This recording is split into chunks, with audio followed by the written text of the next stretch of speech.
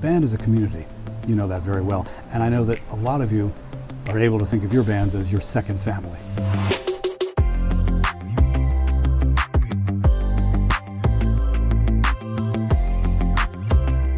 Hi everyone, my name is Rob Hammerton. This summer would have been my 22nd as a member of the Drum Major Academy staff. I've got a couple of thoughts for you and other band student leaders about a couple of different kinds of band members. The bandos from birth and the Benjys.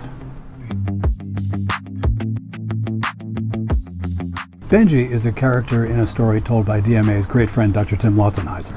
In short, Benjy was the terrified freshman who was ready to quit band during band camp until a drum major intercepted him, adopted him, kept him in the band, and, well, I won't spoil the ending for you, but it would make you smile.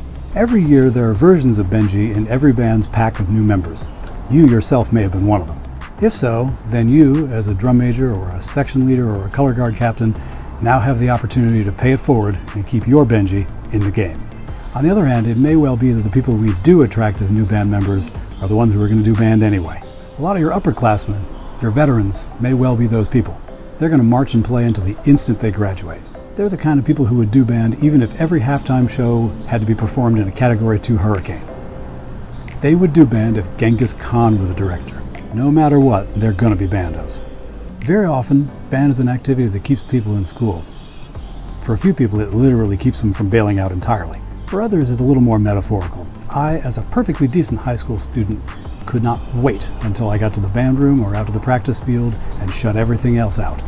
So, keeping folks connected to the activity can be anywhere from helpful to crucial.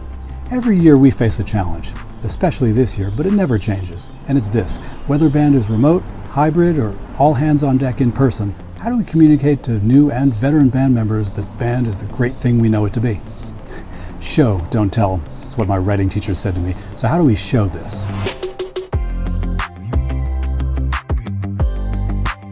Now, stay with me. I'm going long. I'm a church choir director. Can you imagine any other activity that's more gutted by COVID? The expulsion of breath in an enclosed space by people who need to be close to each other in order to hear each other properly, and obviously, we choir people can't conduct business as usual.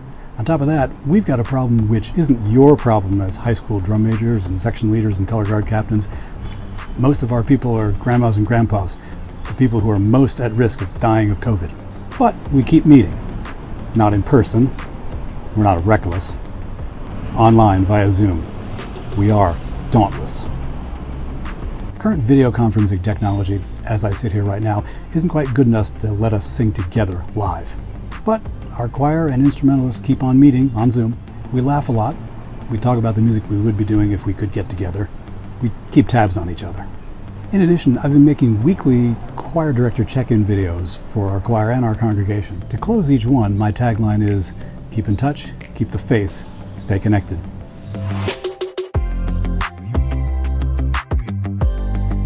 However you accomplish them with your band, those three things are going to be crucial, this year or any year.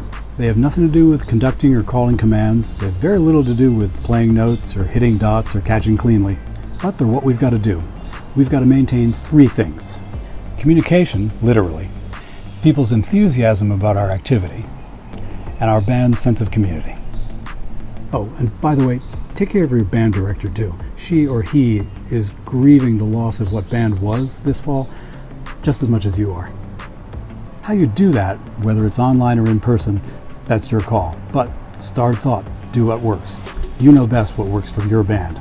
Maintaining these three things can make it possible for your band to stay strong, or to come back strong when the time comes.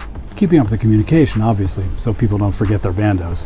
Keeping up the enthusiasm too, so people don't forget they love to be bandos. And keeping up the sense of community, so people don't forget that they're each other's bandos. Band is a community. You know that very well. And I know that a lot of you are able to think of your bands as your second family.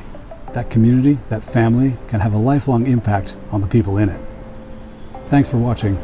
Good luck this year. And again, what I say to my choir folks at the end of every video, which truly is what I say to my DMA conducting video room and squad competition students at the end of every clinic when we encourage them to let us know how it's going, is what I'll say to you now.